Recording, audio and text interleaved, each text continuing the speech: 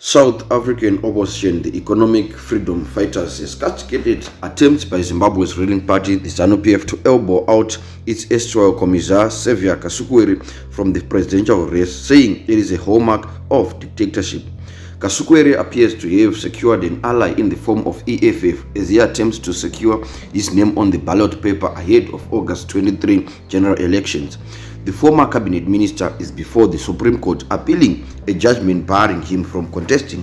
High Court ruled in favor of Lovedale Mangwana, a Zanu PF activist who approached it seeking the nullification of Kasukuwere's candidature, arguing he had not been a resident of Zimbabwe for a period exceeding 18 months. The ruling was met with criticism by political activists, with Kasukuwere saying Mnangagwa is using the judiciary to fight a personal veto.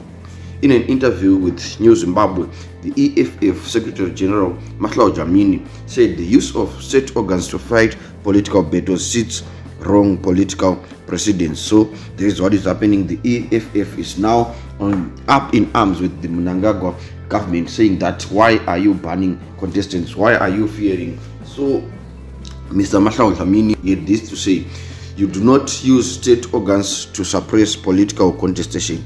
Tyson must be allowed to contest. Why are they scared of him to contest?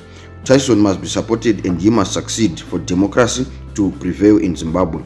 If people are going to use state organs and resources to suppress democracy, then we are in a dictatorship.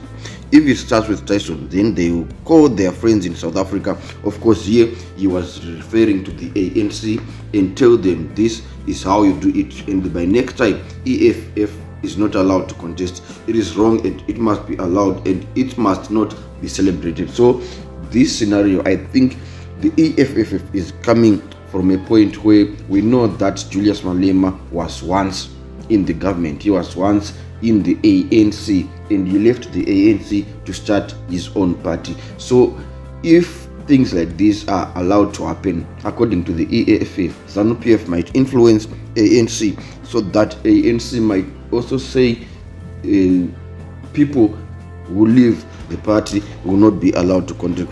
So political activists have predicted Kasukuwere's nullification, if it is upheld, will have a major impact on Zimbabweans living abroad who wish to cast their votes. Tyson, as Kasukuwere is known, has been in self-imposed exile after fleeing to South Africa in the aftermath of a 27 military coup that deposed the then president Robert Gabriel Mugabe.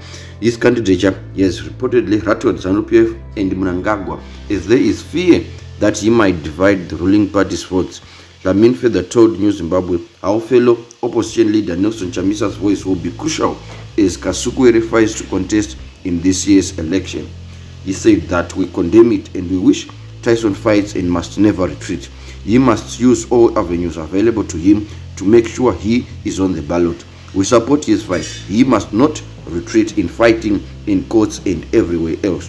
The other opposition party, Chamisa, he must not keep quiet. They are supposed to join in this fight and say there must be fairness and these elections must be free, including allowing candidates to participate. If the ruling party succeeds, it means the next one is Chamisa, he added.